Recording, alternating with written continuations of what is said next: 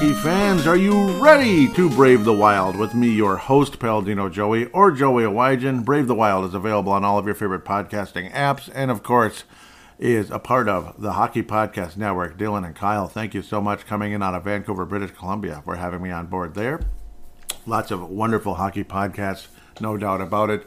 Thank you once and always for downloading and listening to this show. It is a great pleasure to be back on board with you once again today.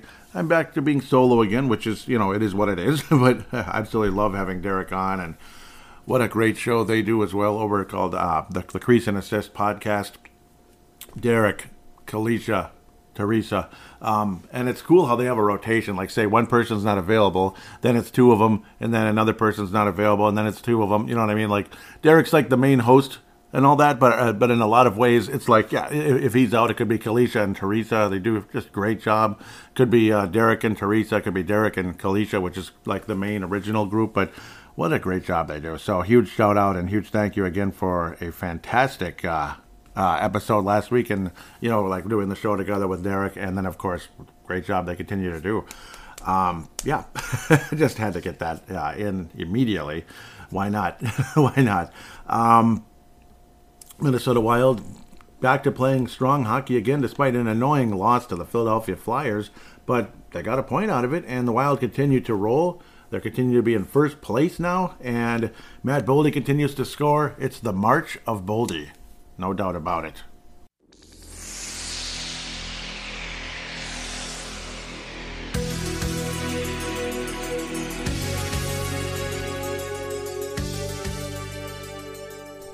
The March of Dimes, the March of the Clouds, all that. This is the March of the Boldy. What number does Matt Boldy wear? 12. How many goals this month? 12.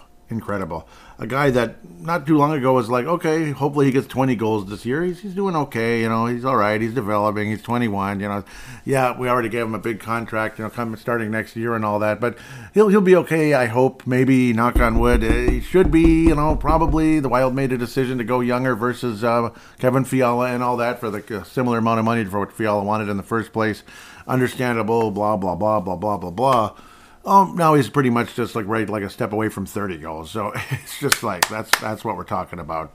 Matt Boldy certainly has been a wonderful story, a revelation, and all that good stuff. The Wild did lose to Philadelphia, like I said. One of those underachieving meh games, 5-4, 3-1 victory over Chicago, which was closer than it should have been. But Alex Stalock kind of sort of stood on his head. But thankfully the Wild overcome that one. Seattle Kraken 5-1 victory. Fleury pretty much stood on his head. And then Philip Gustafson, phenomenal job against the Colorado Avalanche. The Wild win in Colorado, which in some ways, at some points during the game, felt like a home game, which is incredible. Colorado? In Colorado. Yeah, there were that many Wild fans in Colorado. Now, a lot of people travel and follow the Wild all year or off and on during the course of the season. How you can afford it, I have no idea. But more power to you. God bless you. I wish I could join you. I really do. How you can afford it, I have no idea. And I know. I'm not trying to be rude at all. I respect you. God bless you. And I hope you... It must be fun. It must be fun. Again, I wish I could join you. I'm just jealous a little bit, if anything. I'm just jealous, Let me... Come on, bring me for free. Yeah, I'm the host of Brave the Wild. I should come for free. Yeah, sure. Sure, right? Anyhow, it doesn't work that way, does it? Philadelphia, Pennsylvania, 5-4, and I'm gonna try to make these shows more and more topical versus just review, but I'll review a little bit here and there when I'm solo. But it's a nice format to kind of be more topical than just kind of sitting and analyzing stats and all that, which I don't necessarily do either. I don't necessarily analyze stats all the time either. And sometimes some of those Viking podcasts over the years, it's like, it gets too analytical, and you're like, okay, where am I again? What planet am I on? I can't follow this anymore. It's too much. Now I'm being too much. Matt Boldy, of course, 2 goals versus Philadelphia, and again, the month of March for Matt Boldy has been unbelievable. He's now at 57 points, and he had no points last night versus the Colorado Avalanche, and still it's 57 points. That's what kind of March it's been for our friend Matt Boldy. They fixed it. For the longest time, you'd open up player profiles on Yahoo, and you just get a game log. And it's like, okay, can't I just see their whole career? Like, come on, you can have a choice. The summary should be the summary. But yeah, the game log is always important as well. Yeah, he had a point in how many consecutive games? I guess Chicago Boldy didn't have a point, but then followed up with a hat trick. That's what kind of distracted it. He didn't have a point versus the Blackhawks. But my God, what a month of March it's truly been. Unfortunately, it didn't start well. Well, it wasn't that bad. A 2-1 victory for the Wilds, so whatever. We won. No points for Boldy, but then had a multi-point game versus Calgary, pardon me. A couple of games with no points. Calgary and Winnipeg, 2 points versus the Sharks. Gets him to 4. What am I looking at? Yes, that's a plus minus. Watch out for that. Yeah, exactly. 2 points versus the Sharks. Goal and assist, 4 points. Goal versus Arizona, 5 points. 2 assists versus St. Louis, 7 points. Assist versus Boston, that was a Ken, yep. So what is that, 8 points. A hat trick versus Washington, that's 11. Goal versus New Jersey, 12. 2 goals versus Philly, 14 points. 14 points. I hope I'm doing this right. I think so. Nothing versus Chicago. And then 3 goals versus Seattle. 3 goals versus Seattle. 17 points. And that's why it's like, 12 goals, 5 assists, because he had the hat tricks. He had multiple hat tricks in, just a few games there. Was it 5 games? A 5-game stretch. He bookended it with, 6-game stretch. Bookended it with 2 hat tricks versus Washington and Seattle. Yes, I like to say Washington because I'm weird. Again, nothing versus Colorado or Chicago. 2 of our hugest rivals over the years, you could say. Though some would say we're not rivals. Those teams won cups and we're just the Wild. We've only been to a conference final once and we didn't even win a game in that series. And, well, odds are the Wild will have home ice again in the postseason. It's time to put an end to that drought, that curse, so to speak, that the Wild can't win a series with home ice advantage. Because, remember that? Remember way back in 2003 where we won 2 road series, we won 2 game 7s on the road and then couldn't win a flipping game. Oh my God, if we could take care of business on the road versus Colorado and Vancouver, surely we could beat the Anaheim Ducks. They're only the 6th seed or 7th seed. We were the 6th seed. We have home ice advantage. I mean, we're going to the Cup final. We might be playing the New Jersey Devils, who are insanely difficult at the time, and they're good again, but they were really tough back then. But we'll see. I guess we'll take our chances. Maybe, who knows? But at least it's like 91 all over again. At least we might get back to the Cup final again, which would be nuts. And then you get swept in a series where you have home ice advantage, and it's like, what the hell? So obviously, again, the Wild have been winless in home ice advantage situations. It's time to put an end to that once and for all. And with a team like this, with this type of goaltending, the overall defense, the timely goals by guys like Freddie Gaudreau, who's a huge part of this past week, multiple big goals. And I like his celebration, how it's so simple. He scores and then just kind of skates by, kind of looks almost like he's kind of like, I don't know, breathing into his glove, kind of. Nothing too special. Just kind of calm, collected, and just gets the job done. I really like Freddie Gaudreau. It's hard to not like him, and he's had so many clutch goals for this team. And in the shootouts when nobody's getting the job done, or there's a lot of annoying luck, good luck and bad luck in shootouts, where he's just been consistent and sharp and solid in those. And when he doesn't score in the shootout, we're in trouble. It's funny how the Wild lost most recently, the time that Gaudreau did not score in the shootout. So, but a huge week for Freddie Gaudreau. That goal, the obviously big goal versus Chicago, big goal versus Colorado, and then the empty net, like perfect shot from, basically almost across the entire rink. Almost, again, after making a nice block, and then the loose puck, gets his stick on the loose puck and releases it, and it's just, yes! The Wild escaped Colorado, despite a massive flurry against Philip Gustafsson. And the Wild escaped Colorado with a win. Just, that felt like $1 million. It really did.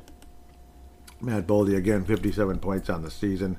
Freddie Gaudreau is not all that far behind. 35 points, 16 goals, 19 assists. Just a huge week. He's actually back ahead of Ryan Hartman again, who'd been hot.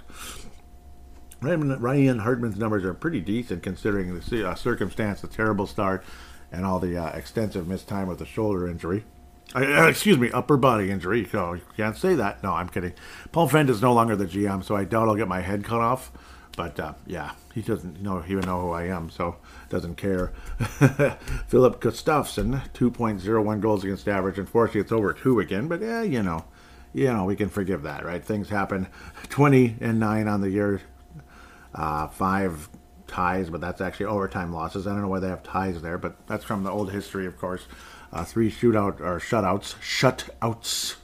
Marc Andre Fleury, 2 shutouts, 2.81 goals against average, 24, 13, and 4. Those are overtime losses, of course.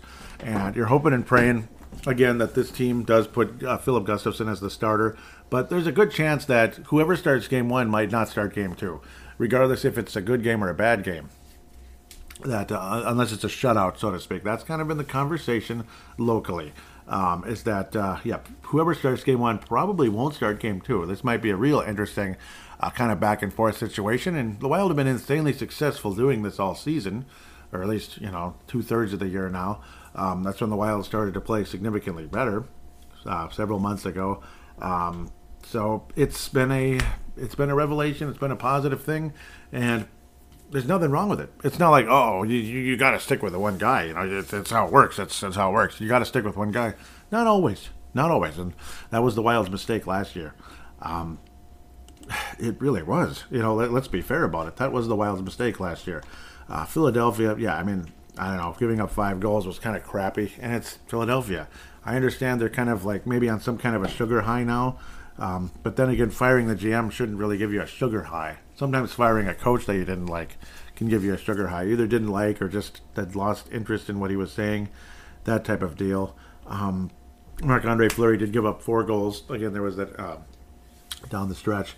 It was one of those overtime shootout type of losses. It wasn't really 5-4, but 4 goals given up. And nobody scored. This is where Frederick Gaudreau didn't score. And I remember just staring at the screen like, this really? Gaudreau didn't score in the shootout, so that was insanely frustrating. I'm probably in the minority, and I know I am. I love those Philadelphia uniforms, the black with the orange stripes. I think they're freaking cool. I'm not a huge black jersey fan, but I like those. I like those very much. And I've heard nothing but, they're boring or this or that. No, I think Philadelphia has some of the best uniforms in the NHL, and I think that's been the case for pretty much since the get-go of their franchise, and at least the Broad Street Bullies era, which were their original jerseys anyway, because they were not that old yet when that happened. It's definitely been a snake-bit franchise in terms of how successful they've been getting to the Cup Finals, but never winning the dang thing. Again, after the Broad Street Bullies, that was it. They've been to the Cup Finals like 9-10 times since then and lost them all.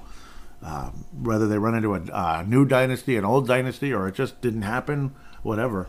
The Blackhawks, the Edmonton Oilers, blah, blah, blah, over the years. So Detroit Red Wings, it's like one kind of dynasty-ish type of team after another, at the beginning or the end, now that I've babbled enough.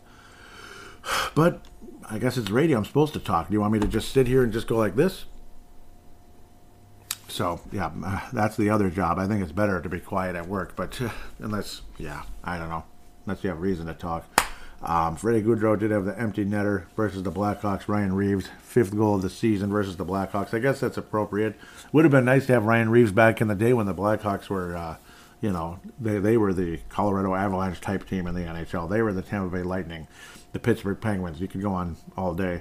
Alex Stalock has been in Chicago the last 2 years, and he had a nice game. He was, he's like a poor man's Marc Andre Fleury, if you know what I mean. Kind of the smaller guy who flops around but makes some nice saves. Obviously, definitely poor man's in a lot of ways. Lucas Reichel, definitely related to, I believe it was Robert Reichel, former Colorado.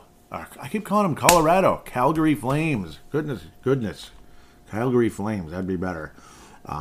A lot more likable than the Avalanche, I'd have to say, but, maybe not everyone agrees with that. This was a weird, low-scoring, kind of grinded-out slugfest, you could say, but the Wild did escape with the win, thank God, 3-1. Again, you got the empty netter late by Freddie Gaudreau, and yes, some of those goals, it's just an empty netter. Yeah, but it was huge. Empty netters, like wrapping it up. What if Gaudreau missed? And luckily, the Wild were on the penalty kill because of a bullcrap penalty on Spurgeon. Maybe it wasn't bullcrap, but it felt like bullcrap. The way it was some kind of delay of game type of deal where you're not supposed to put the puck up in the way up in the top in the top of the boards area. It stayed in the ice area, so that's what was very confusing and weird at the time, non-reviewable and all that. So a lot of people are angry and frustrated, which put the Wild in a very precarious situation versus Colorado as I bounce all over the place. But that's kind of how it is. When I try not to just do review. and more like commenting and such. In a way, it was almost like, in a way, it almost kind of helped the Wild because then you don't have to worry about getting an icing anymore. Because obviously Colorado with the empty net, and you might want to take shots at the net, and if you miss, you're in trouble. You got an icing, a face-off, and all that right down by the net, and all that crap to deal with. But luckily, Gaudreau's shot was like right on the button. I couldn't believe it. Better than the one versus Chicago. It was a beauty. Really appreciate what Gaudreau has brought to this team. No doubt about it. Again, the Chicago game, nothing special, nothing to write home about, but a win. I mean, simply a win. It's not one of those obnoxious, like, stupid losses like Philadelphia where it was sloppy. This was like no, you guys aren't scoring nothing tonight. And that's pretty much what happened. Both Gustafsson and Stalock faced only about 24 shots on net. So it was one of those type of nights. Big clutch goal again by Ryan Hartman that got the job done versus the Blackhawks again. And again, that's where he's from. He's from Chicago. He wasn't born in Chicago. He was from further in the south, but he grew up in that Chicago area, did Ryan Hartman. So that had to be fun. No doubt about it. Seattle Kraken. This would be the feature presentation if that Colorado game wasn't as big as it was and the win as it was. It's a 5-1 victory over Seattle. The Wild went up 5-0. Poor Gustafsson couldn't hold on to the shutout midway through the third, thanks to Jaden Schwartz with his 18th goal of the year. But, oh well, it's like multiple St. Louis Blues there. Schwartz and Vince Dunn scoring in that one. Well, like being a part of that goal to make it 5-1. Jake the Snake Middleton would get his third goal of the season, just getting the puck on net and scoring. It was a good play, obviously, and he felt so good. But then Matt Boldy with the natural hat trick follows that up. And Joel Eriksson has definitely been keeping up with Matt Boldy, as he's not relinquished third on the team in scoring. Kaprizov's still number one and still having fun. But both Joel Eriksson and Matt Boldy are going to be in 60-point territory here in the next couple games, which is wonderful. Zuccarello's certainly been a lot quieter without his buddy, Kirill Kaprizov, his coffee buddy there. Coffee cup buddy, whatever, saucer buddy, whatever you want to call him. Still with 65 points in 73 games. It's not like they're bad numbers or anything. It's just that I'm sure they would have been higher. And Kaprizov might have still had a shot at 100 points or at least upper 90s. We'll see how that winds up now. Probably he's going to be fighting for 80 points at best as Kaprizov returns, which is okay. I mean, it is what it is. If you miss time, you miss time. And it was a freak injury. So, but to see Joel Eriksson, Matt Boldy step up the way they have. Freddie Gaudreau, Ryan Hartman, guys like that stepping up. Ryan Reeves stepping up. Everybody but Matt Dumba pretty much stepping up in the point total and point department and all that. Matt Dumba still 14 points on the year. It's the darndest, craziest thing that Matt Dumba has been that invisible offensively compared to what he once was. And I know it's like you could beat it to death. Oh, where's Dumba? Where's Dumba? How come he's not scoring? Where's Dumba? Where's Dumba? But I don't know. Where is Dumba? How come he's not scoring? But it is what it is. It is what it is. The writing's on the wall. We all know what's happening. We all know. Dumba will not be back with the Minnesota Wild. He just will not. He's going to wind up with the LA Kings. He's going to wind up with the Philadelphia Flyers. Who knows? He might wind up with Calgary. Might wind up with Ottawa. So, and Ottawa won't have to have given up anything. I know Ottawa's definitely interested. I believe the Sharks were? No, that was Greenway. Greenway, yep. That's the other guy who just stopped scoring. But obviously playing a forward role and all that stuff, you expect some scoring. Some. Not every forward is necessarily going to be a 30-goal guy, but something would be nice. Greenway check, 1 goal in 8 games for the Sabres. So picking right up where he left off. 1 goal in 8 games. 50th overall pick, by the way, in 2015. So thank God for Joel Eriksson and Kirill Kaprizov from that 2015 draft. Now, they don't talk too fast and mess up my simple English here. 59 points for Joel Eriksson. I mean, it's just, what more can you say? Again, patience pays off. That's an example of patience paying off because, early in his career, Joel Eriksson was struggling to get 20 points. Some of those years, 58 points, or 58 games, 14 points, 62 games, 29 points. Oh, he got to 30 the next year, and then now 49 and 59. respectively, the past couple of years. Patience paying off. Julier Connect looks so good in that playoff series versus Vegas. And it really has, has kind of has just been on a solid pace ever since then, a solid uptrend ever since. And this was on a team that wasn't scoring a whole lot of points this year early on in the season. Scoring a whole lot of goals, at least when we started winning games again. It was like too wide open at the beginning, where we were losing games 5-4, like Philadelphia. That was kind of what it was like. And then we were winning every game 2-1, 2-0, 3-1, 2-3-0, 2-0, whatever. Not all that many shutouts, but a number of them. 1-1, and then a shootout win or something. And then things had to open up a bit with Kaprizov's injury, and this is a team that looks like they could go on a playoff run with the high IQ players, the strength, the grittiness, the more focused defensively, and a team that just seems more primed and ready to make a playoff run. And hopefully this never ends. Which I was talking with Derek off the mic on an instant messenger and stuff. Well, like Twitter. So just an overall wonderful feeling going forward here with this team. And again, Fleury looked really good against Seattle, where there were some flat moments in that game where it looked like maybe the Wild might not pull away in this one, but luckily Boldy has just been on an absolute mission. The March of Boldy. And then now our feature presentation versus the Colorado Avalanche. And now, our feature presentation. You betcha. Colorado Avalanche. The Wild go into Colorado and win and maintain first place in the Central Division. I don't know. Even the most optimistic Minnesota Wild fans midway through the season, did you really think we would be here right now? Did you really think so? And especially with Colorado surging, even though Landeskog hasn't played a single shift the whole year. Thank you to my fantasy team, but at least we still have a shot of going to the final. Thank you. Believe it or not. Not just because of Landeskog, but Landeskog isn't the only reason why we had a weaker season, but whatever. Gaudreau, again, the multiple goals. Again, that gorgeous final moments, empty netter. Really appreciated that. Incredible pass by Julier Connect for Marcus Johansson's goal to kind of open things up. But, none of us, I can't imagine anybody listening to this right now or watching last night was comfortable until Gaudreau scored that goal from, way the heck out, way across the rink after, again, blocking a shot. And then there was a loose puck and he gained possession and released it perfectly. Did Gaudreau. It felt like Colorado could win this game easily. Nathan McKinnon was dominating in the faceoffs, 15-6. The Wild, just about everybody had a losing record in the faceoff except Connor DeWer.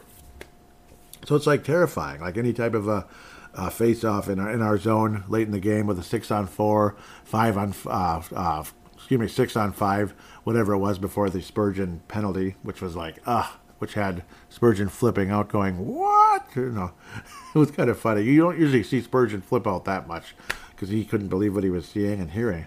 But it was a scary moment, and in a big moment, like a minute left against this team with these players and all that talent and how well Colorado had played. Their power play was phenomenal on a huge streak, power play after power play, or at least every game. There was at least one power play. I forget what the actual streak was, so I apologize for that. But the Wild broke that streak, and thankfully, again, Colorado had one last chance to continue it by possibly tying the game up and maybe with momentum winning it.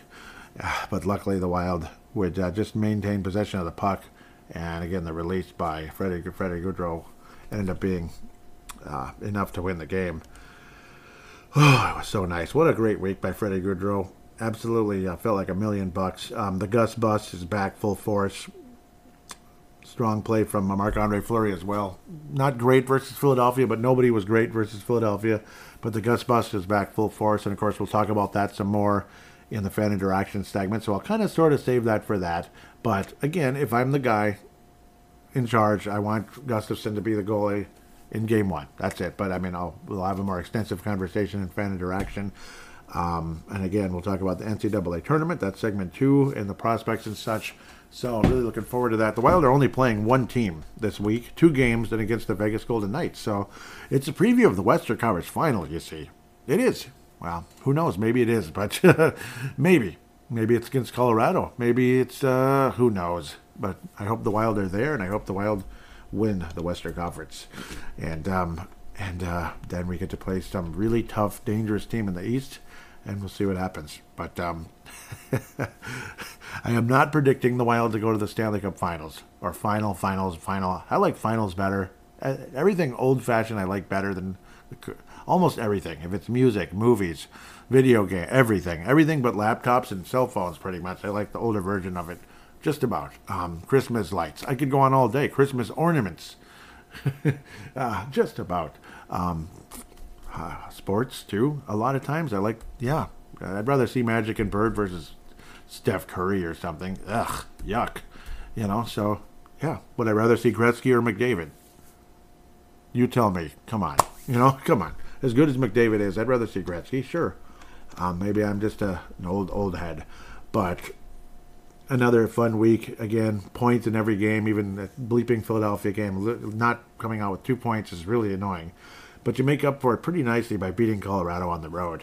And fans that showed up, all those fans that went to Colorado, more power to you. Thank you.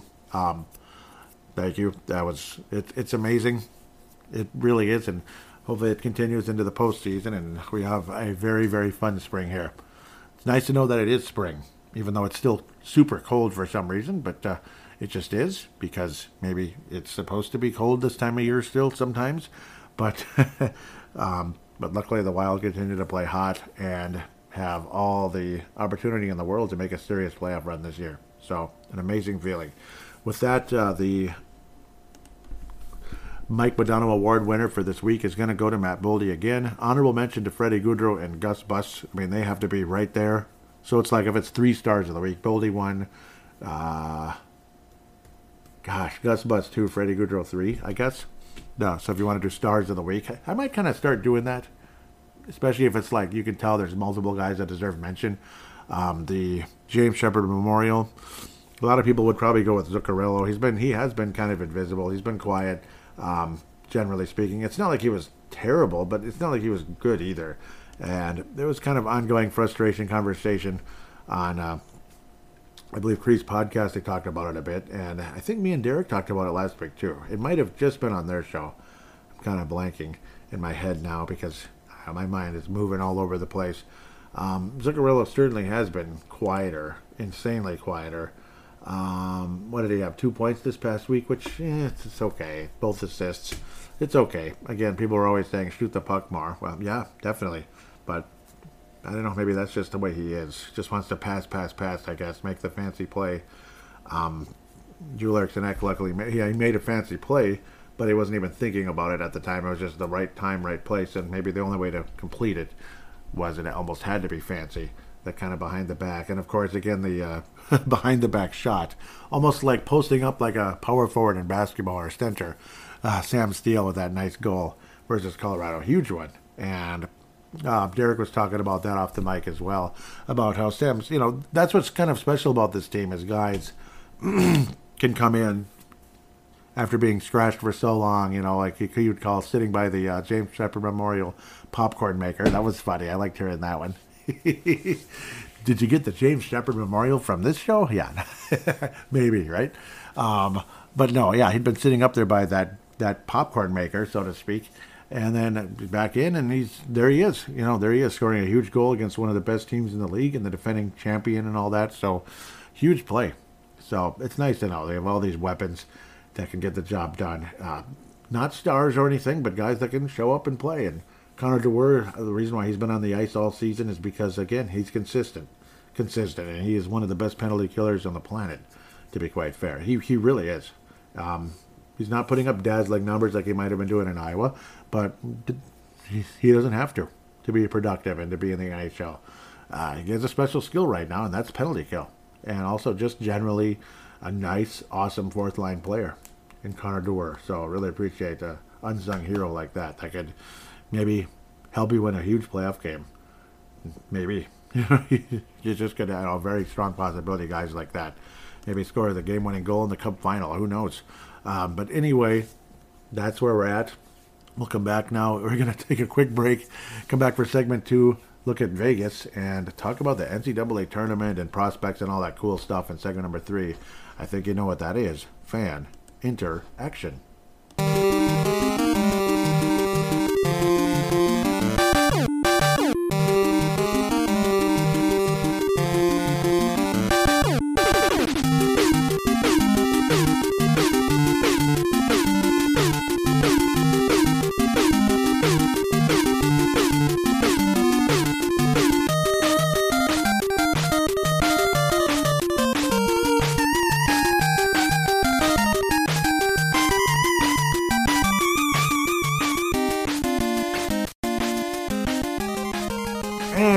We are back here on Brave the Wild segment 2. Let's look at the Vegas Golden Knights, who are still golden despite the injuries, despite the fact that guys like Mark Stone are oft injured, despite the fact that it's kind of a weird team. I don't know. It's kind of a weird team. Very talented. Unfortunately, the month of March is over in terms of the Wild playing. The Wild will play on the road in Vegas on Saturday, April 1st. Hopefully it's April Fool's for Vegas and not the Wild. And then Monday, March the 3rd versus the Vegas Golden Knights, and then we won't have a game to talk about until next week with Pittsburgh, St. Louis, Chicago, Winnipeg. Oof. Interesting schedule. At Pittsburgh, those are pretty fun. That's a pretty fun matchup. It's a classic, and of course that's where Bill Guerin wrapped up his playing career and started his executive career before coming to Minnesota many moons later. The Vegas Golden Knights, of course, a lot of people love to take road trips to watch their team, be it the Wild, be it the Calgary Flames, be it the New York Islanders or whatever. In Las Vegas, that's one of the they're one of the beacons of hockey for that, and that's why it's like an easy sell to have Las Vegas in the NHL, and one of the smartest moves of all time, honestly. And it's a team that's easy to like, I guess. No, maybe not, but I like them. I don't know, not everybody does. Logan Thompson's been oft injured most of the year. Well, not most of the year, but for an extended period. Came back and went out again, which is really disappointing for Vegas anyway. Riley Smith out for Tuesday, March 28th anyway. Shea Theodore day-to-day as of late March. So it will not travel with the team, but, well, he'll be back. Or, excuse me, Vegas will be back home anyway versus the Wild on April the 1st. Ryan Reeves actually missed Wednesday's game versus Chicago. Yep, or Colorado, pardon me. And he had some weird thing with smelling salts and all that, so he's been struggling a little bit. Brandon Hayne was sick, unfortunately, Colorado. Versus Colorado anyway, and Kaprizov, same situation going on. Yep, and it sounds like he's going to be returning to the ice fairly soon. Him being Kirill Kaprizov, but that Gustav Nyquist, according to Bill Guerin on Minnesota Wild Weekly, said that Nyquist is actually going to be returning before Kaprizov. I'm sure that's not a huge surprise, but it's a little bit. Freddie Gaudreau apparently was the number 3 star of the night, according to NHL Network. That's flashing on the screen right now. Number 2, Alex Lyon of the Florida Panthers, who lost to Toronto. No, they beat Toronto. God, I'm getting mixed up. Yeah, they did beat Toronto. That's right. It was Samsonov, which doesn't help me in fantasy. Come on, Samsonov. And Brandon Montour, number 1 star of the night. So 2 Florida players getting it. Interesting. And then Freddie Gaudreau, number 3. Well, he definitely deserves the recognition that he got there. Vegas, 13th in goals. The Wild are 22nd. Weird. We should be higher, but we did have that low stretch. 3rd in goals against for Minnesota. 10th for Vegas. Power play, the Wild are 14th. Vegas is 16th. Penalty kill, the Wild is 12th, and that was biggest penalty kill ever yesterday. 12th in the league, which was much worse earlier in the year. 19th for Vegas. Penalty minutes, the Wild are 29th. Still stuck in there. And Vegas is the best team in the league staying out of the box with only 522 penalty minutes. So that's cool for Vegas at the very least. As I suddenly have a coughing fit. And I apologize last week. During, whenever I have like a round table, or, well, it's mostly just like me and one other person. Particularly on this show, that would be Derek. Yeah, it's harder to edit out the coughs, and I apologize. I edited out some, but I still left a few in there, and I apologize, and I think there's a better way I could keep them quieter as well. So luckily when I'm solo, it's much easier to do.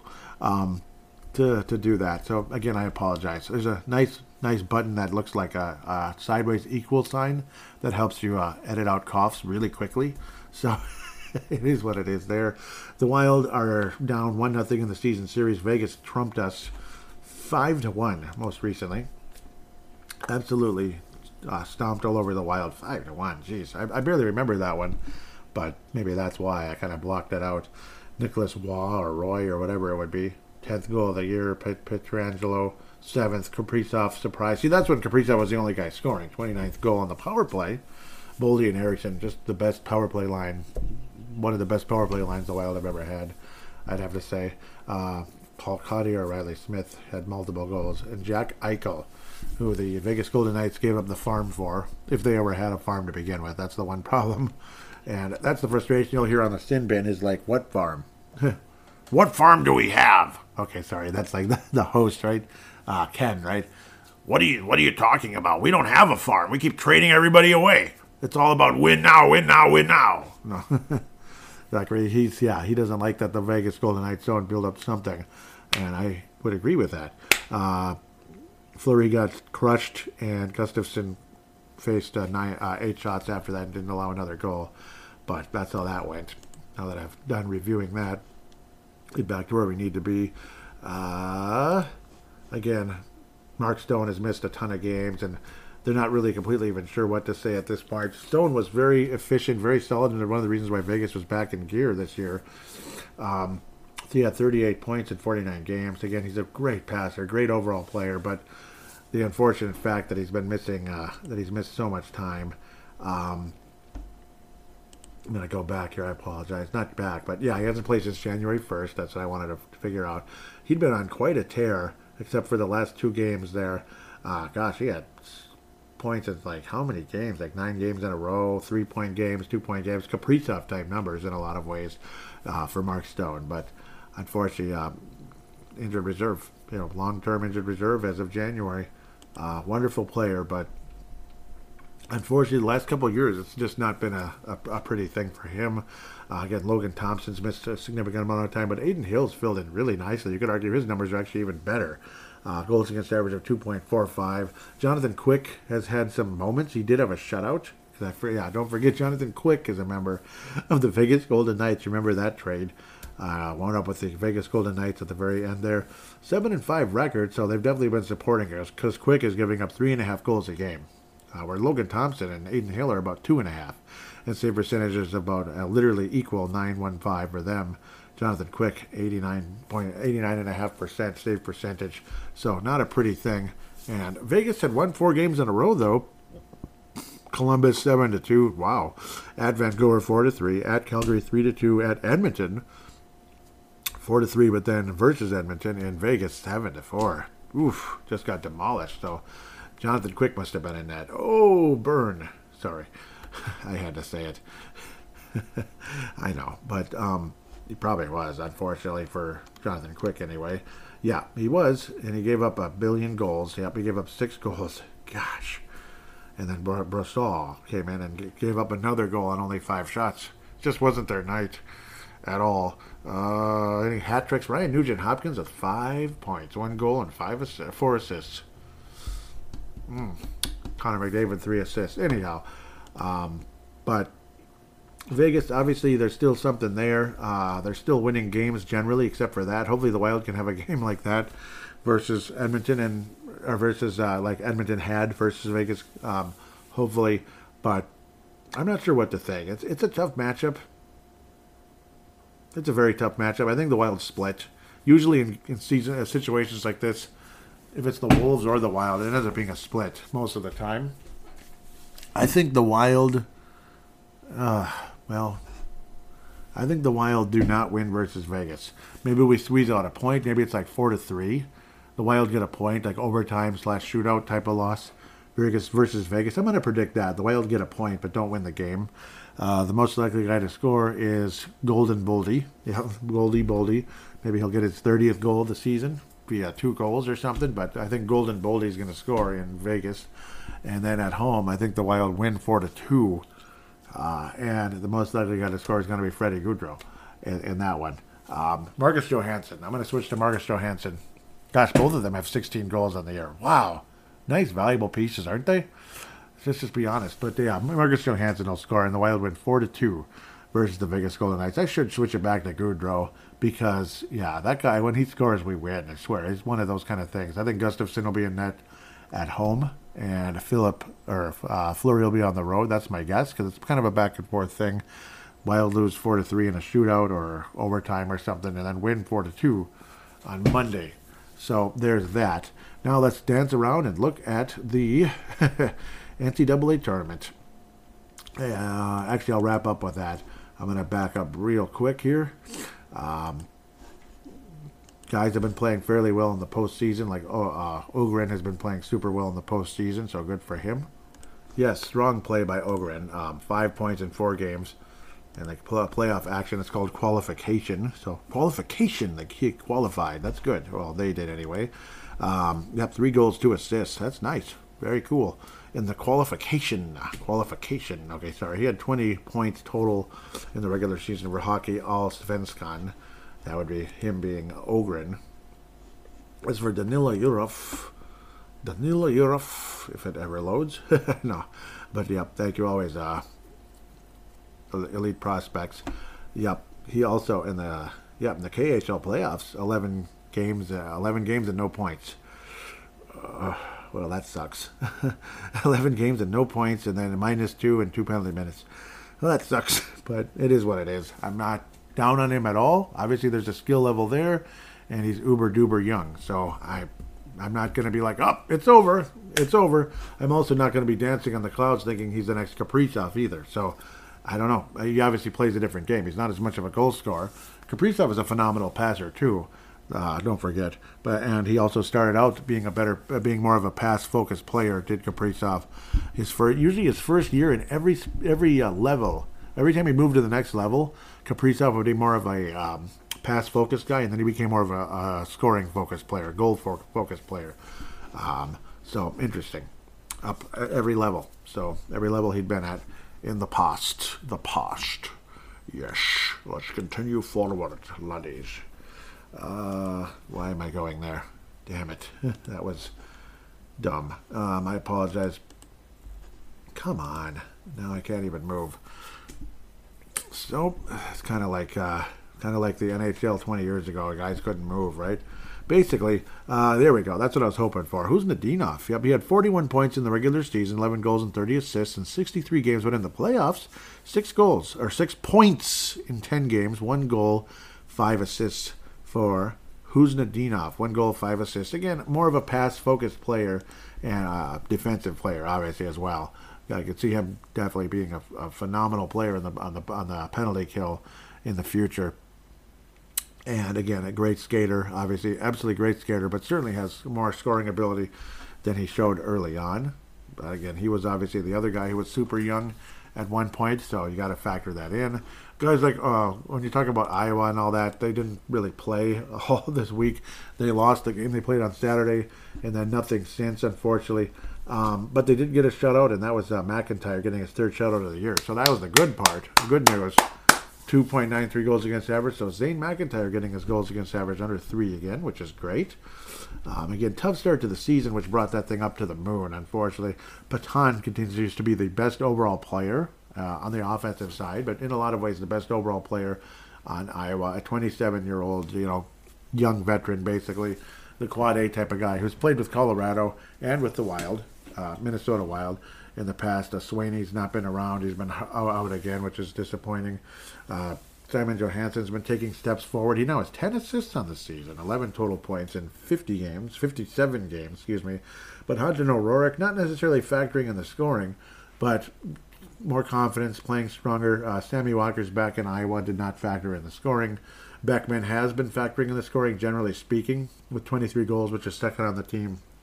In a lot of ways, he'd been the hottest player, outside of Nick Patan anyway, and Rossi, who had a quiet week, but then again, nobody hardly even played, so it kind of is what it is. Yeah, it was all, it was only like 1 game all week, so. But a shout out for Zane McIntyre, I mean, we'll take it, so nobody's really complaining about that. Shout out for Zane McIntyre, again, veteran goalie, who would be like a super duper emergency backup. He's basically the third string goalie in the Minnesota Wild organization. Unless they believe that Jesper Wallstedt is. I'm not sure. I'd do that. I don't think there's any rush. Last week you heard Derek talk about guys like Marshall Warren and such, or I think that's in Twitter actually, but we'll get to that. And on his own show, hashtag Crease Podcast, we'll get to that shortly. Guys like Bankier, Masters continue to be so wonderful, wonderful stories. Masters 65 points in 66 games, and that's a defenseman, by the way. Great story. 85 points for Bankier, so added another goal. Now 37 goals on the season. He's been awesome for the Kamloops Blazers. Kyle Masters, he's on Kamloops as well. Yep, they're teammates now. They weren't at first, but gotta love those Blazers. That's where Josh Pilar used to be. Is he playing? Yep, he'd come back. He'd returned after being out forever, but of course he's with a different organization now, and he's been disappointing, no doubt. He's one of the more disappointing prospects this year. Looked promising last year, but disappointing this year. No doubt about it. Jack Pert, we'll talk about him shortly. Unfortunately for him, his team is gone, but fortunately for Minnesota Gophers fans, we live to see another day. Amen. Hallelujah. Hopefully 2 more days, and we're going to be super happy very soon. Nate Benoit, the Waterloo Blackhawks, cool name, obviously. The Waterloo, I like that. 1 goal, 5 assists in 14 games for that club. He'd been on the Omaha Lancers earlier this season, traded in that level of play anyway. Carson Lambos, 48 points, a career high, but 10 more games, unfortunately, than last year. Though good that he's playing more this year. He didn't miss the amount of time he did last year. The points are down, but the plus minus is on. The plus minus is like out of this world. 60? He's a plus 60. Plus, yeah, I just can't believe that. That's crazy.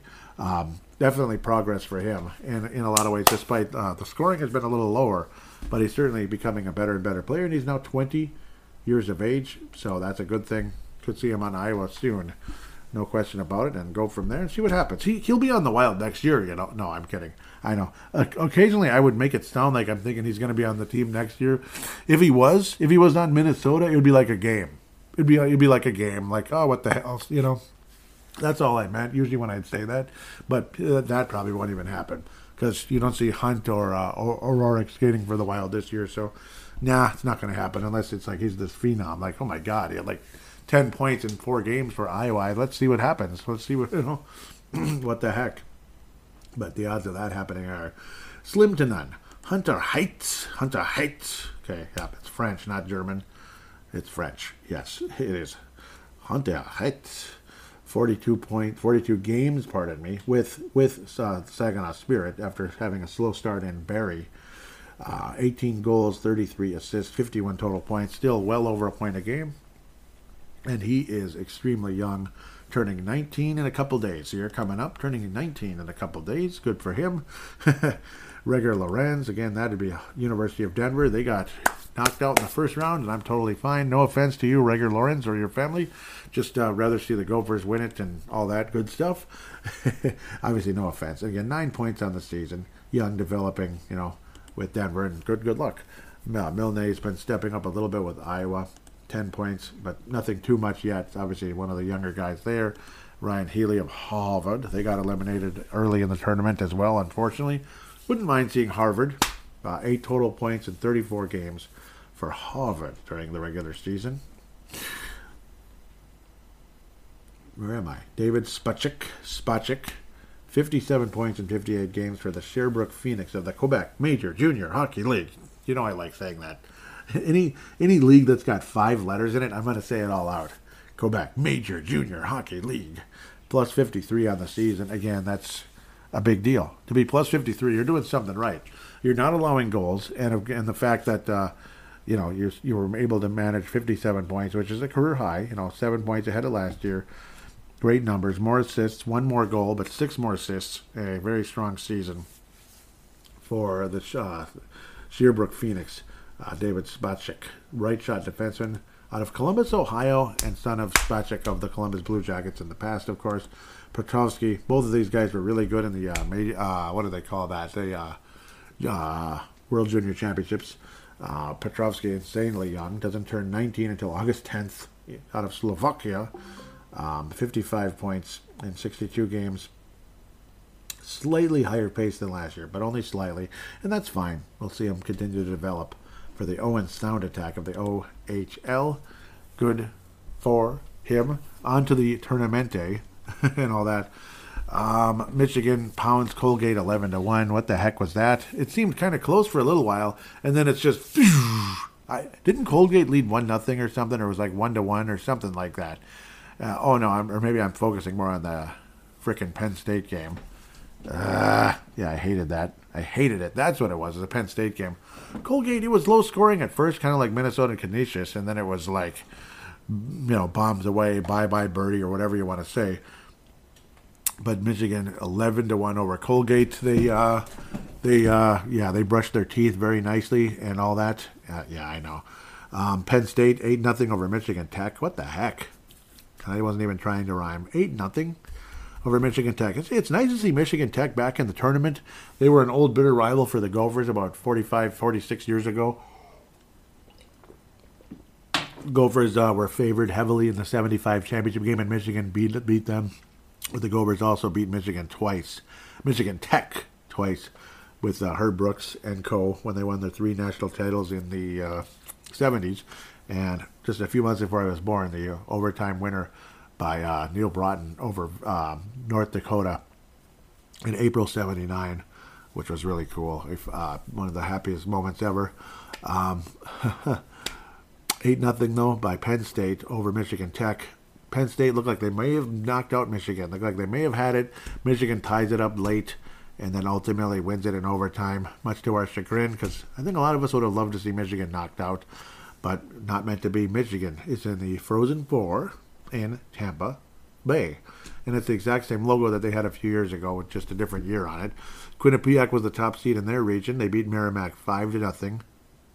More of a defensive-focused club, but still scoring goals. They still managed 9 goals in 2 rounds, 9-1 in favor of Quinnipiac, who was number 1 pretty much the entire season. So I'm not taking Quinnipiac lightly, and I have something to say about their Frozen Four matchup coming up. A lot of people thought Harvard would beat Ohio State, but Ohio State said, yeah, good luck with that. Ohio State scored 8 goals. Harvard only had 1, and so much for any 1989 championship game rematch for the Gophers, at least for Harvard being a part of it anyway. Harvard knocked out very early. Ohio State, again, couldn't match Quinnipiac. Quinnipiac, strong, focused defensively, and scoring their timely goals with a 4-1 victory. They enter the Frozen Four and will play Michigan in their bracket, their super bracket, whatever is what it would be. Cornell was the 4th seed in their bracket, going against the defending national champion and like 9-time or 10-time national champion Denver Pioneers. And last year was the year of Colorado. The Denver Pioneers won it all. They were the best team in college, and they won it all. Colorado Avalanche were the best team in the NHL, and they won it all. Hopefully Minnesota has a similar fate. Wouldn't that be amazing if Minnesota won it all? Wouldn't that be great? But unfortunately for Denver, it's not the same year, and college obviously is what it is. Players come and players go. A maximum of 4 years for the most part, except there's occasionally guys that hang around a little longer. 2-0 shutout in favor of Cornell, and they really stymied the next team, but we'll get back to them shortly. Michigan had 3 teams. Minnesota had 3 teams in the tournament, but Michigan's were all spread out for the most part. Good for Michigan. Minnesota, we were all smushed in the same bracket. Boston University, who's been a team the Gophers have had success against and a team we've failed against in the past, but a team that we've all known about forever. So we'll see what happens. Boston U over Michigan, Western Michigan, the team the Gophers beat last year to enter the Frozen Four, which was a wonderful day. 5-1 victory for Boston U, and then a back and forth, just, grind it out, hard-working 2-1 win over Cornell. Cornell just couldn't keep Boston in check enough. To keep them to 2 goals is pretty freaking impressive. Insanely impressive by Cornell, only giving up 2 goals in 2 games total, but unfortunately could not get to the Frozen Four. They did win a national championship, I think, or was it they just got to the Frozen Four? I think they won a national championship way back in the day, yep, if I remember correctly. They're coming out of New York. There's a lot of teams in New York. Quinnipiac is coming out of Connecticut. So you think of like the Hartford Whalers and stuff like that. I'm pretty sure Cornell did win a national championship way back in the day. Trying to pull it up now. I know they did. Almost certainly. Gosh, they've been around since, that can't be possible, 1899. Older than the Gophers. Have been around since about 21. Ithaca, New York. That must be upstate New York somewhere. Cornell University. They did win the championship. Yep, 67 and 70. Yep, that's what I thought. So the Gophers were very much around and were very prominent during that time. But it's crazy to think the Gophers hadn't won a national title until 74. And all those great Gopher teams like way back in the day, they didn't win. Isn't that weird? Cornell had been in 8 Frozen Fours, most recently in 2003. I thought it was more recent. I remember seeing them there. Yeah, that was the year the Gophers won it all, of course. We didn't beat Cornell that year, did we? No, we beat Michigan, and the New Hampshire beat Cornell, and the Gophers beat New Hampshire to win the whole enchilada. Yep, hopefully the Gophers can beat Michigan again, if need be. Yep, Cornell, Big Red. Big Red. Big Red freshness. The Big Red. Yep, boy. Who do you think their sponsor should be? Nothing freshens breath longer than Big Red. Okay, sorry. Big Red. It's a bear. I'm sorry. Enjoy that nice cinnamon gum there, guys. But I like Cornell just fine. But Boston University beats them. And in the super bracket, we know who's on the other side. The Minnesota Gophers defeat Canisius after falling down 2-1 in the second period, which is like, okay, enough of this Holy Cross now. I don't want to see this Holy Cross. I don't want to hear about McGregor. And then guys going, ah! And the Gophers lose like 3-2 or something in some bullcrap overtime game versus Canisius. And we're back to square one again. Nope, the Gophers said, okay, enough of this nonsense, and then just went absolutely berserk. It was fun. It was enjoyable. It almost felt like okay, calm down, guys. It's okay. Yeah, we won. Just you can stop scoring now. Save those for the next round, okay? Because St. Cloud's not going to be that easy. St. Cloud shuts out the defending runners-up, Minnesota State, with their first Frozen Four last year, crushing the Gophers, which was really annoying as hell. And the year before, they beat the Gophers in the Elite Eight to go to the Frozen Four, which was their first. Last year was their second Frozen Four, and then their first championship game, them being the Mankato State Mavericks, who some of the fans, I mean, they're nice, but they talk too much. And I know I've been kind of mean about it, like St. Cloud State and all them. I haven't really ever had a problem with the Duluth Bulldogs fans and their the team or the fans, really. They're kind of like a sister team to the Gophers in a way. They already have 3 national championships, which is not that far behind us anymore. Crazy to imagine. But sometimes St. Cloud, sometimes Minnesota, some of their fans talk too much, and that's what I got annoyed with. Now, I didn't realize Jay Bushy had, was it his nephew or his son? And I deeply apologize now, because I remember Derek mentioned that last week, a defenseman with the St. Cloud State Huskies, that's really cool. So all the respect in the world. Luckily, the Gophers were able to survive it with a 4-1 victory. Thank God. Whew. And again, showing that this team can, obviously, something Derek talked about extensively last week, and it's so important because what was noticeably missing on the team that got our butts handed to us by frickin' Union, who hasn't been anywhere near any championship game or Frozen Four since, and probably won't be without some miracle again. What did we lack? We lacked toughness. We lacked a good defensive core. That's what the Gophers lacked. We couldn't get the damn puck away from Wilcox, and it made Wilcox look like a sieve when he really wasn't at all. And I was an idiot at the time. Why isn't he stopping them? Well, because at that point he was fried and fricasseed after all the times that Mike Riley and co. couldn't get the damn puck away. Union just kept attacking, and we couldn't get the puck out of the zone. Couldn't regain possession of the puck, and it was another goal by Union. And they had that 4-goal flurry that the Gophers just couldn't survive from and ended up losing. And I don't know, it had me cursing my head off, losing to a team that had no business really, I don't know.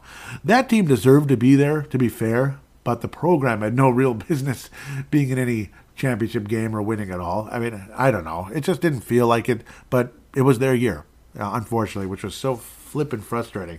I'm probably annoying people the way I'm talking right now, so I apologize. Yeah, they deserve to be there, yes, but it just sucked being on the short end of that. And it was irritating watching a team that wanted it more. Clearly a team that wanted it more. And a defense core that was soft and unprepared. Completely unprepared and soft. I mean, that still sticks on my mind. I'm still pissed off about it 9 years later, and I'm not kidding you. So when you look at the defensive core of this current Gophers team and the defense core of the 02 and 03 Gophers, we have the Paul Bartons. Paul Barton was there for both of them. Jordan Leopold, unbelievable. What was the other guy? Keith Ballard. He was so good. Keith Ballard was awesome, and even he played for the Wild. That was fun. Before, again, I think concussions kind of finally did him in, just like Leopold. Leopold didn't stop playing because of an actual concussion, where Ballard did. It's like he'd already had enough, and then he'd already had a bunch of them, and then he had another one, and then never came, just decided that's it. Where Leopold just kind of didn't come back. Like, he'd had tons of concussions early in his career that kind of messed up his career, unfortunately. Those were with the, in the NHL with Calgary and such, after looking so promising. But what a phenom he was. What a great defensive core the Gophers had back then. And there's a reason why they won the national title 2 years in a row, and with guys like Paul Martin and such, who just phenomenal defensemen and high draft picks and all that. Leopold and Ballard and all them. We had Goligoski in some of those promising years, but he was kind of by himself and all that. It wasn't as much defensive talent as this team has. This team might have the best defensive core of all time, might have the best top line of all time for the Minnesota Gophers. So playing against Boston University, it's going to be insanely interesting and a lot of fun. A real chance to win it all this year, despite the fact the competition is really tough. The Gophers win this thing, it's going to be well earned. Let me tell you, Michigan, a lot of people would tell you, is the best team in college hockey. Quinnipiac was ranked number 1 all season. One interesting thing of note that I got to tell you, I've got to say it, Quinnipiac is undefeated. They have never lost in the Frozen Four round, ever. Unfortunately for them, they are winless in the championship game, though.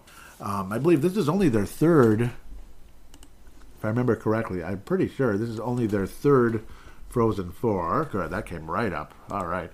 Again, they are the Bobcats coming out of Connecticut, Hamden Connect the Cut. I know, it's just some old kid thing back in the day.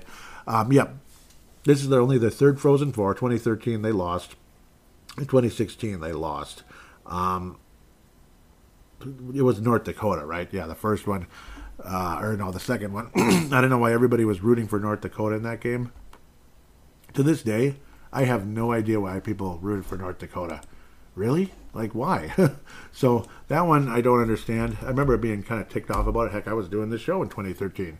So I've been around for both of Quinnipiac's, finals round, whatever. Like final round runs and all that. Brave the Wild's very old. 2013, who did they play? The Yale. Okay, Yale, of course. How did I forget that? Duh. The Gophers were like the number 2 overall seed. We lost to Yale, and they went all the way and won their first championship and haven't been close since. Quinnipiac, though, was 2 teams in their first championship game. Quinnipiac lost to Yale, who made their miracle run. Gophers were number 2 overall. Quinnipiac was number 1 overall. Canisius made the tournament. Yep, that's the other year Canisius made it. Isn't that funny? Their uniform is kind of similar to Quinnipiac's, that kind of navy blue and gold. Cool. Kind of like that. And Union was in that tournament. Yep, the year before, the Gophers were like, oh, we're not going to be one and done this year. We're going all the way and winning. And unfortunately, we lost to frickin' Union after going all the way. But with that said, Quinnipiac is undefeated. We'll see. Maybe they can beat Michigan. I'm not sure. I think most of us are probably going to figure Michigan's going to win it, and I think it's Michigan-Minnesota in the national championship game, and hopefully, and pray to God, the Gophers come out on top. As for scores, I mean, I don't know. It's tough to predict. I do think the Gophers beat Boston University something along the likes of 4-2, something like that. I call everything 4-2, don't I? Michigan Quinnipiac, that's probably going to be like 2-1, 3-2 type of game. Minnesota, Michigan, 4-3. Minnesota, national champions. Pray to God. But that's next week, though. Next week, I mean, we won't have played yet. That's the annoying part. So we'll talk about it some more next week. But I do believe the Gophers can and will win the national championship, and I freaking hope so. with that, I think I've babbled enough, but I've enjoyed talking about the NCAA tournament. It's a lot of fun. The hockey tournament's so much fun. The basketball Final Four is coming up, and you know what? I didn't even, gosh, I'm so dumb. I didn't even do the DraftKings deal, so now's the perfect time to do it. I will do it right here, right now. The biggest tournament in college basketball is underway, and the action is getting started on DraftKings Sportsbook, one of America's top-rated sportsbook apps. Right now, new customers can bet just $5 on any pregame moneyline bet and score $150 in bonus bets if your team wins. Well, hopefully it's Florida Atlantic. I hope. Plus, combine multiple bets for a shot at an even bigger payout. DraftKings will be featuring parlays and odds boosts all tournament long.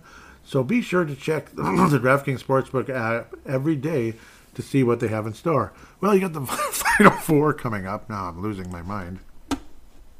Which is obviously very exciting. You got Florida Atlantic tipping off against San Diego State, of course. We're really looking forward to that. Brian Dutcher, son of Jim Dutcher, the former Gophers coach back in the day, and a lot of people heard conversations and rumors about the Gophers could have hired Brian Dutcher. Oops. Yeah, very easily, and we didn't because that was really dumb. Then you have UConn, which I really don't want to see win, versus Miami. The Miami Hurricanes of basketball in the Hardwood Four, the Final Four in the college basketball world. Hoping for Miami versus Florida Atlantic, or even, of course, San Diego State. I think that'd be really cool. It would be really cool to see anybody but UConn win.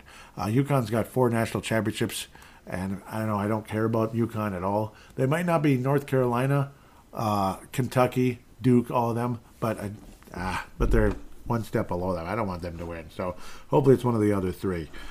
Florida Atlantic, great story, no doubt about that. Back where I need to be, though. Download the DraftKings Sportsbook app now and sign up with code THPN. That's right, THPN, not XXX. So I have a huge apology here to my the Hockey Podcast Network. So it really is THPN. Right now, new customers can bet $5 on any pregame moneyline bet and get $150 in bonus bets if your team wins, only at DraftKings Sportsbook with code THPN. Minimum age and eligibility restrictions apply. See show notes for details. With that, we'll take a quick break and return for fan interaction.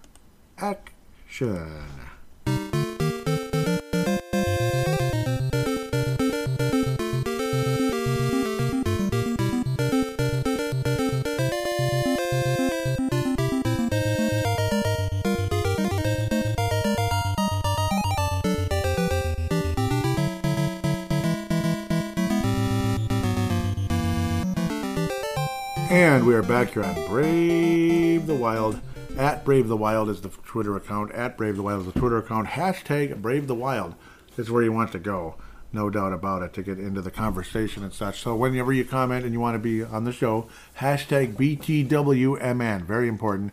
And for Crease and Assist, it's hashtag Crease Assist. Crease Podcast.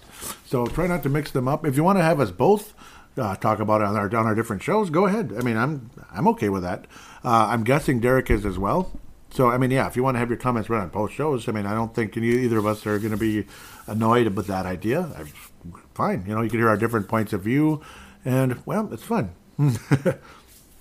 So I was hashtagging this one from Michael Russo. No contact still for Nyquist. This was about a week ago, so still a ways away, but good sign he's progressed to practice.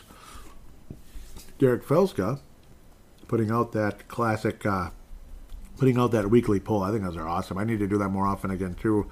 And then he includes us in there, which is really nice. Hashtag Crease Podcast, hashtag BTWMN.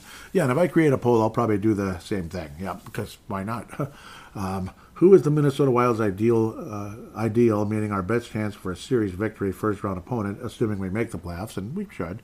The Avalanche, the Kraken, the Stars, or other. So first place, the Kraken dominate, 64.8, and I agree with that. I clicked on that one. The Seattle Kraken are an ideal matchup, I got to think.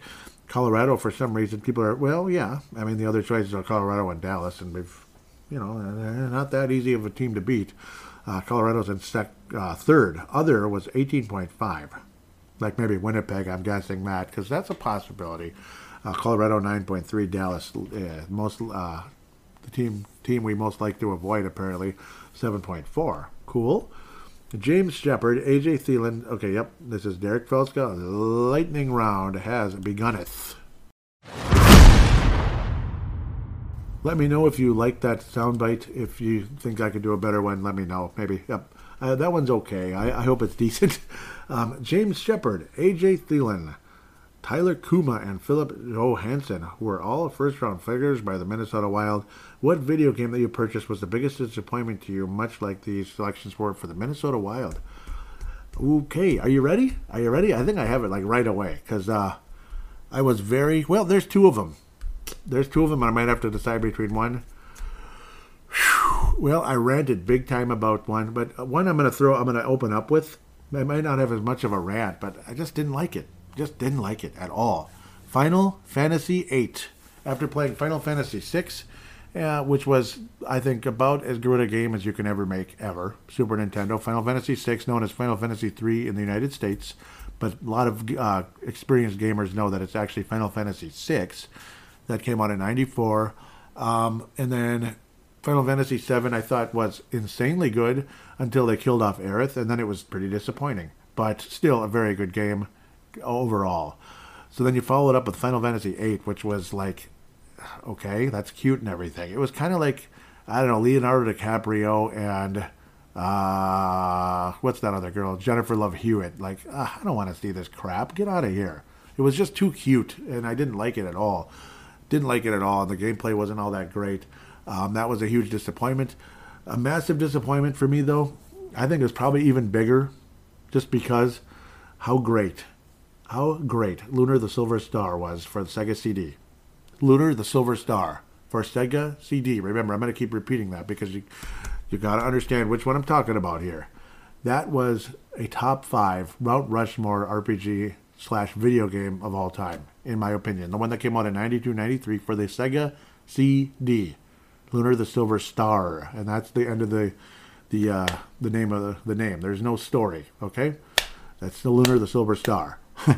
And then, years later, around 99, they came out with Lunar the Silver Star Story Complete for the PlayStation. Significant upgrade in terms of technology from the Sega CD, which was a primitive CD system at the time. You could have more audio, you have more space, you have more this, you have more that. The video quality looked really good. You have more space, you can add more to the game, this and that, or just have, and then the music quality will be probably stronger and better. And then they changed the music completely. They take the story and they put it in a blender. They changed the story too. It was a very similar story, but they kind of messed it up. And they changed the gameplay completely. Where an RPG, you're out on the overworld or in a level, whatever, a cave or dungeon or castle or whatever the heck it is, and you bump into random enemies, right? Up, battle time. If you play turn-based RPGs, you know what I'm talking about. In that one, you can see the monsters, which is cheesy and lame for like people that begin playing RPGs. Again, they completely ruined one of the greatest soundtracks of all time. Changed it. So that to me is, that fits in perfectly with a massive failure. Biggest disappointment of all time is Lunar the Silver Star Story Complete for PlayStation. I wanted to take it and break it, but I can't because it's actually worth some money, I'm sure. So I won't do that. Next, thank you. That was an awesome question, Derek. And, awesome. Yeah, that was it. Derek Filska continues. The Derek Filska lightning round continues. Will the Iowa Wild make the AHL playoffs this year? At the time of this tweet, the team sits in 4th place in the Central with 72 points and 2 games in hand on Rockford, who is 3 points behind them in the standings. I think so. I like the way they've been playing, generally speaking. They certainly haven't been world beaters, but generally speaking, they've been playing well, and Sammy Walker's back, much to his chagrin, I'm sure. But at the same time, he has more opportunity to actually do something instead of, being in the press box or 4th line or whatever the heck he'd be on. Because, after the trades, now there's no room, which is, it is what it is. And hopefully, Walker can regain some of that magic he had earlier in the season. So I would say yes, that the Iowa Wild make the postseason. Here it goes, Boston Bruins. Yep. Eric Belska continues, says, will the Boston Bruins break the NHL record for wins and points this season? If so, how many wins and points will they have? If they won't, who will beat them from this goal? Who will beat them to keep them from the goal? That's a tough one. So apparently the team with the most wins of all time was 62 by the 95-96 Detroit Red Wings, and they lost. Remember, they lost to the I don't think, yeah, they didn't even get to the final, did they? No. They lost. 96 was Florida versus the Avalanche, right? So they made a loss to the Avalanche, or was it real early? I know they had some huge losses. Oh, yeah, Tampa Bay, 19. Yeah, and they lost too, remember? 18-19. They lost too in the first round to Columbus. Gosh, that's the one thing. So Boston, they might get knocked out early. They might, which is really lame. Wouldn't that be lame? As for the team that could beat them, knock them out, give me a second here. And the talk is, yeah, the Bruins are on pace for 63 wins, basically their record and everything, their current record and winning percentage and all that. So they're on pace for it. As for who might knock them out, now that I got the remaining schedule, I got Columbus, who's the team that knocked Tampa out. That's the last game in March for Boston. Pittsburgh, St. Louis, Toronto, New Jersey, Philadelphia, Washington, and Montreal. They need to win 6 more games to get it. So, 6 more games to get it. Wouldn't be surprised if Pittsburgh beat them. I think they'll take care of business versus Columbus for their 58th win. St. Louis, you never know. Toronto, well, historically, Boston's owned Toronto. New Jersey could be a problem. Philadelphia's weird. I think they get it. I think Boston gets it. Yeah, I mean, you look at Philadelphia, Washington, Montreal. They need to win 6 more games, and they have 8 remaining. Okay, well, they might end up tying. Because Pittsburgh, New Jersey. So if they don't get it, Pittsburgh, New Jersey, and then maybe a weird one like a weird game like Philadelphia, just don't show up for some reason, something like that. But Pittsburgh, New Jersey are the teams that could keep them from actually getting it. That's where I'm standing with that. But I think I don't know. I think they get it. It's going to be tough. Maybe they wind up tying. I think they're going to tie. Yeah, I think they're going to tie. Long story longer. So we'll see. It's going to be interesting. But that's the team, though, that will, yeah, those are the 2 teams, New Jersey and Pittsburgh possibly. But we'll see. Here's a cool one. What is the coolest, this is Derek again, of course, lightning round. What is the coolest item of hockey memorabilia that you own? It can be sentimental value or monetary or just because you're proud of it or whatever. I don't have a whole lot. I do have a small jersey from way back. It's actually, it wasn't mine, of course. It was given to me free from a friend in school many years ago in the early mid-90s, the mid-90s, like when I was in 9th grade. It was already too small for me. But it was like a replica jersey from way, way back, like early 80s, late 70s North Stars. So that's probably my favorite piece of hockey memorabilia that I own. It's like an old beat-up thing, but it's like if say, my mom were to be bored with it, you know, because it's still at my parents' house. It's still sitting there, been there for years in the closet, my old closet there. If she ever decides to give that away, I'm going to be like, no, you know, I'll be... That kind of thing could happen, but it's because it's, you know, something like that is literally from back then. You can tell it's from that far back, like at least like 85-ish. I don't know if it was the guy's dad's when he was younger or what, because unless he has a much older brother, because I don't know. It might have been his dad's like in the 70s or something, like way back. That's just my guess. It's hard to say, but that is a very, very valuable piece of memorabilia. Otherwise, my white jersey, my original white Minnesota Wild jersey was signed by multiple players. If I remember, one of them was Brent Burns. Yeah, who's like a Hall of Fame talent. So that's a big thing as well. I have multiple signatures. I also got a hockey stick, like a little, you know, the little plastic goalie stick for the Wild that you could buy at the Taste of the Wild or whatever it was that they would do every year. And that was signed by 4 players. Maybe that was Brent Burns. I can't remember now, but I know how I had to retire that white jersey because it got signatures all over it. So I was like, I gotta, yeah. So those are 3 pieces of memorabilia that are just incredible. That I, you know, otherwise it's like, you know, I have a Lou Nanne card that was signed, which is really awesome. And I got to meet him. And there's nothing like that Lou Nanne voice. I said, thank you very much. He said, you're welcome. You know. He is a class act and a legend. Oh, what a cool human being. Like, you meet him and it's like, you know, that's Lou Nanne's Lou Nanne. He's not nice in front of the camera and he's like, get the hell out of here, I'm busy. Get out of here or something, or just bored with you. So anyhow, I better keep moving. I'm dragging this Derek Felska says, Super 70s Sports suggests including 19th century bicycles to make baseball more interesting? Huh. What off-the-wall suggestion would you make for hockey to make it more interesting? 19th century bicycles. No, I'm kidding. Off-the-wall suggestion to make it more interesting, huh? Maybe Jason masks.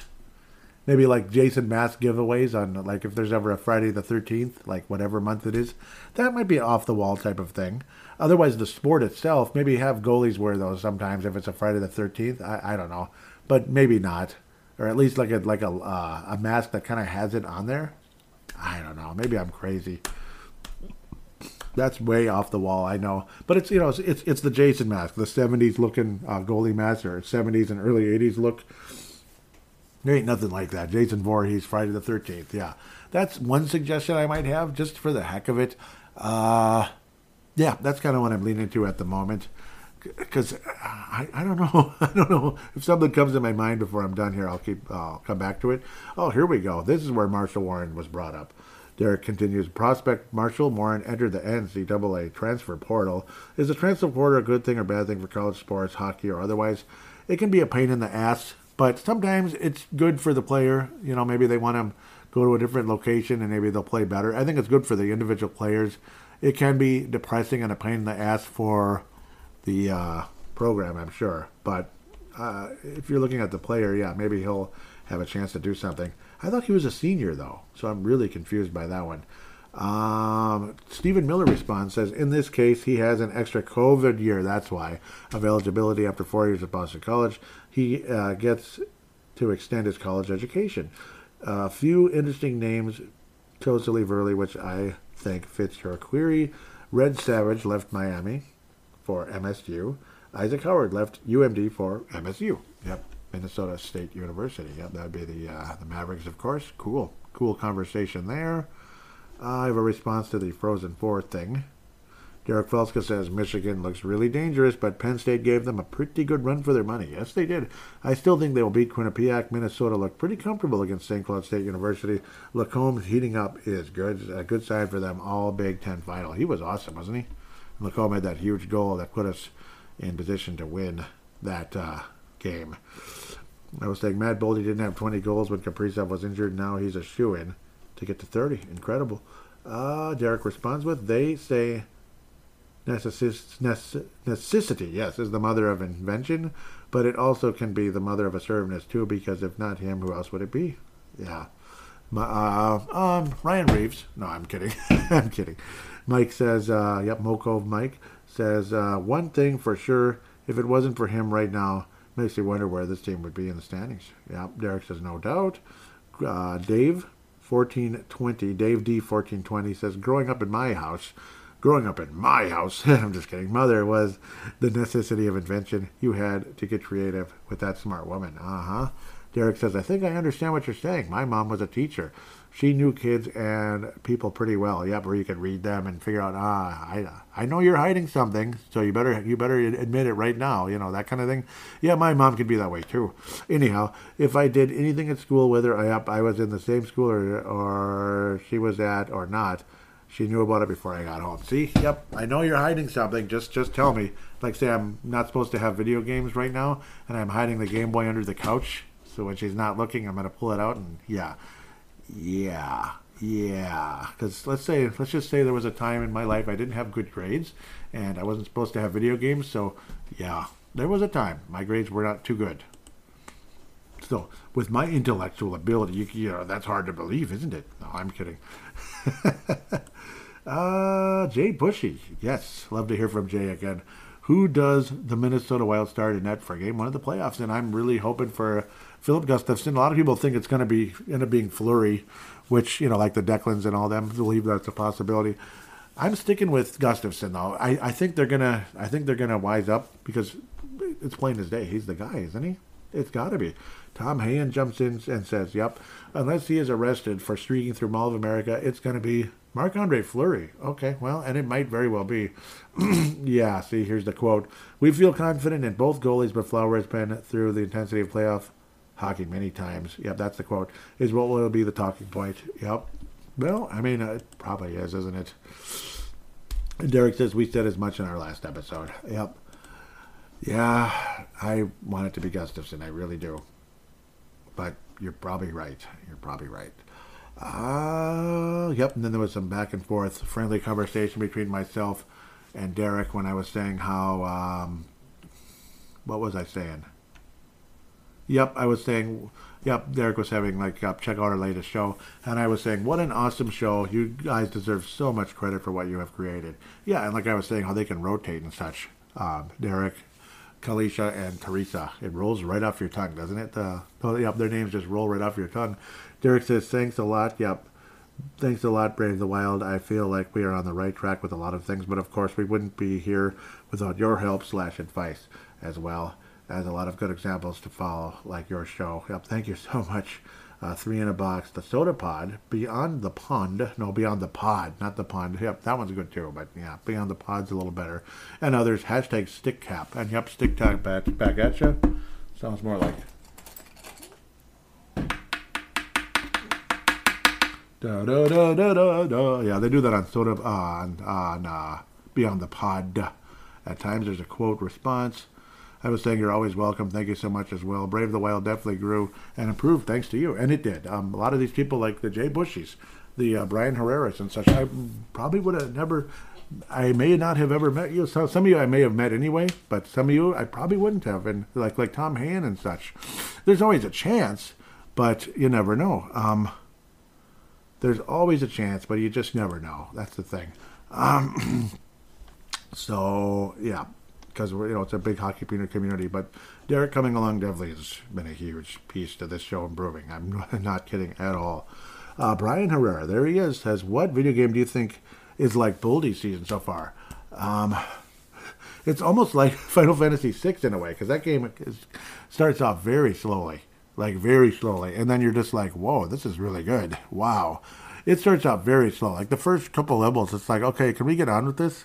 It's kind of like slow and too much dialogue and back and forth. But that's kind of what type of game we're talking about. A game that starts slowly and then just boom, like, oh my God, this is so cool.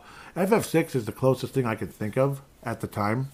Again, that one started a little faster than, say, Boldy did, but let's just say, again, it is kind of like that. Kind of slow starting out of the gate, and then finally, here we roll. Final Fantasy VI. And I believe that wraps things up. So thank you, Brian, Jay, Derek, Steve Miller. You guys are phenomenal, and some others. Mike, yep. So that should wrap up fan interaction. Major shout-outs to MNW Prospects / MNW Young Guns. Pavel Bennett coming out of Czechia, Marek Skyba,